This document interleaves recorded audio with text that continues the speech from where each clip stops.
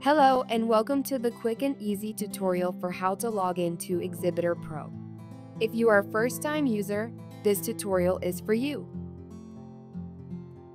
The first step you will need to take is to reset your password. If you have registered for the event but have never logged into ExhibitorPro, you must take this step to gain access to your account.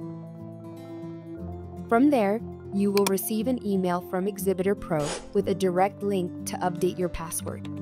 Please click on the link and follow the prompts as directed to create a new password.